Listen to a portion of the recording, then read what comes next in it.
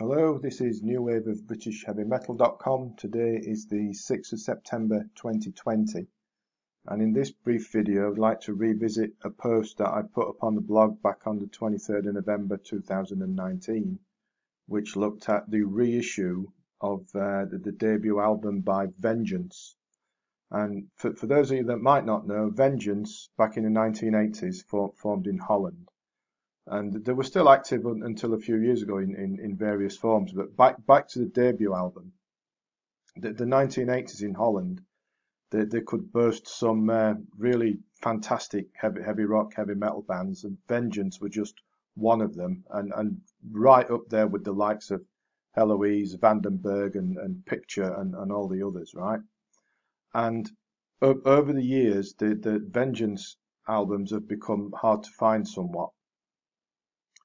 But this debut album of theirs has recently been reissued, well, back in November 19, by a French label called Bad Reputation.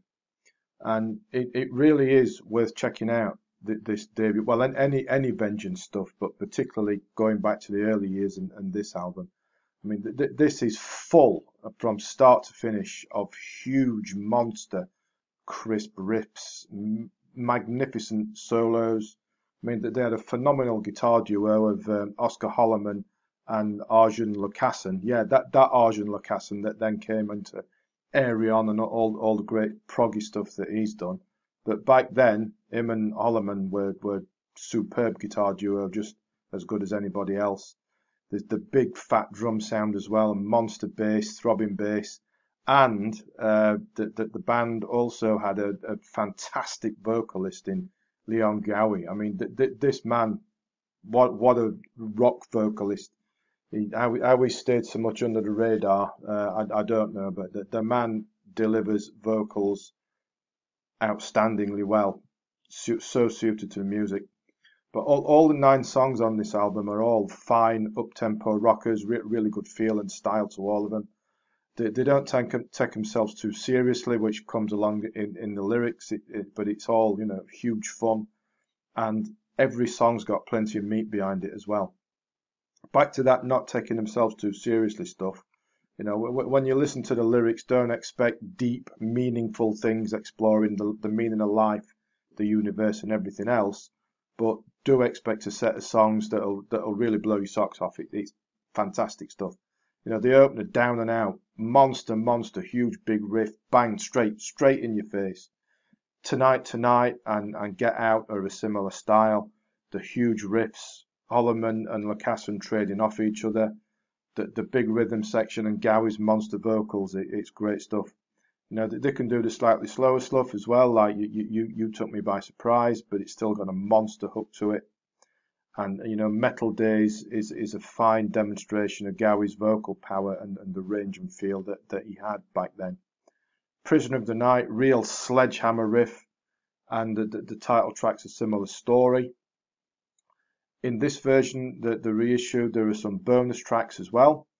We've got a studio and a live version of Death Ride to Glory, which for me is probably the best song here. It's well, tremendous. Pounds away relentlessly. And then we've got a couple of live recordings of Down and Out and Tonight. And the live stuff just goes to show how good and powerful Vengeance must have been live. And also we've got a special remix in inverted commas of the ballad style Only the Wind as well on there. But great stuff. Back in the 80s, Vengeance weren't around for that long, but they did get better and better with each release. I mean, if you can find it, if you can find the CD, Arabia is probably the standout of all their albums. If you can find that anywhere, it really is good. And although the 80s, they kind of faded out of things, they did reform and come back a few years ago. And if you can pick them up, albums like Back in the Ring and Piece of Cake and Soul Collector are also really, really good. Well, all of them are. But this first album kind of sets the scene and provides the blueprint for what comes later. It's not a weak moment on it anywhere. Really, really excellent. You might call it Euro metal, call it what you like, but it's bloody good. it's one of my favourites to this day, and finding the reissue was an excellent surprise. So do check it out if you'd like to. Underneath in the description is a link to the album on Amazon, and also a link back to the post on the blog if you'd like to read that. Before you go, please, if you'd like to subscribe to the channel, that helps us grow a little bit as well. And of course, as always, thanks for listening and take care.